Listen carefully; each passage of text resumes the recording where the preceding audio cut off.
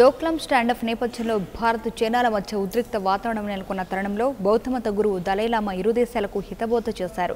రెండు దేశాలు శాంతి సామరస్యాలతో ఉండాలని, అన్నదమ్ముల్లాగా కలిసిమెలిసి ఉండాలని సూచించారు. భారత్లో స్వేచ్ఛ ఉంటుందని, అభిప్రాయాలు స్పష్టంగా చెప్పేందుకు అవకాశం ఉంటుందని తెలిపారు.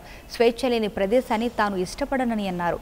చైనాలో ఉన్న కమ్యూనిస్టు ప్రభుత్వం ఆ దేశ ప్రజల ఆకాంక్షల మేరకు ప్రజాస్వామ్య విధానాలను అవలంబించాలని సూచించారు.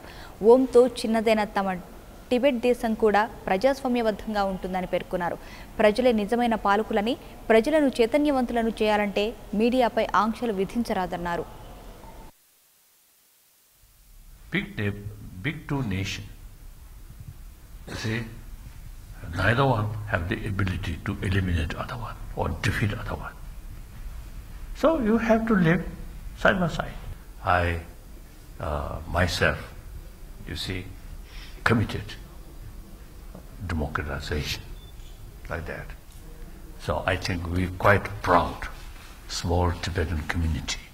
We fully practice democratic system. You see, as for in that field, I think we small community much advanced than big China.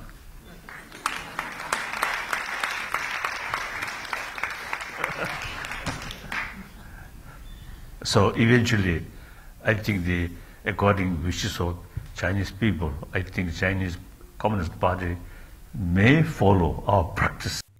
For more updates, please subscribe 99 TV Telugu.